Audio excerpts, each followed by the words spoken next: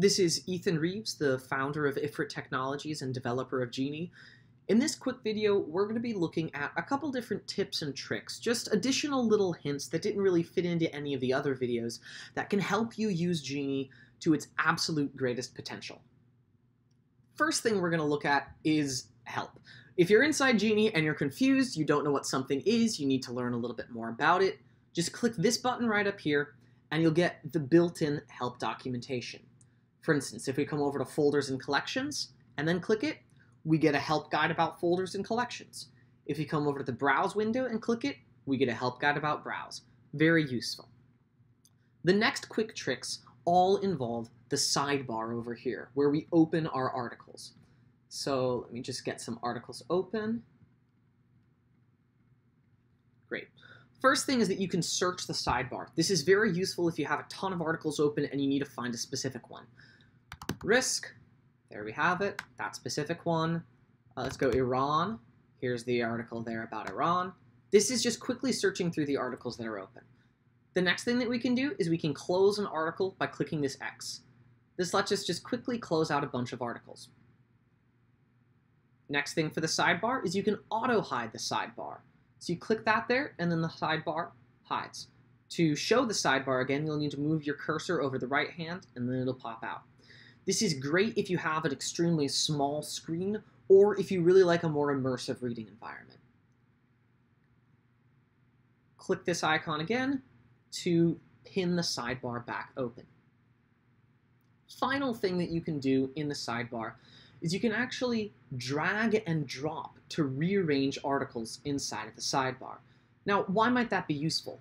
One reason is that you can put, for instance, all of the articles that you plan on using right up there at the top, so that it's easy to keep yourself organized during your preparation time. Okay, that's all the tips for the sidebar. The next thing is that Genie has a built-in timer. You can see it right up here. We can start the timer, pause the timer, and restart the timer.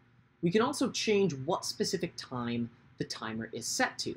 You can use Genie for extemp, Congress, and debate. So the fact that you can set the timer to different time increments lets you, for instance, manage your prep time, or manage an 8-minute speech in team policy debate. Or perhaps you're in an extemporaneous league that has 20 minutes of prep time rather than 30. This lets you do all of that.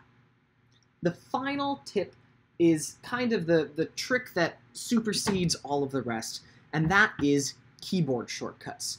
Keyboard shortcuts will drastically improve your efficiency while using Genie, and Genie has extensive keyboard shortcuts. To see the keyboard shortcuts, click the help icon, and then click the keyboard shortcuts button. Here you can see a list of all of the different keyboard shortcuts that Genie has. Genie has a ton of keyboard shortcuts inside of it. There are ways to do basically everything inside of an article, jump between any of the major pages, use the article extractor better, use the article list better so you can open articles quickly, add them to collections, etc. You can do everything by keyboard shortcuts. All of the keyboard shortcuts are based around the idea of Gmail hotkeys, it turns out.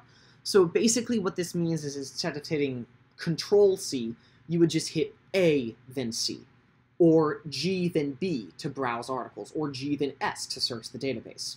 So for instance, if I'm over here and I hit GS, I jump right over to searching the database. Those are very great for hopping around inside of Genie. Okay, those are all the tips and tricks I have. I hope you've enjoyed this series of videos.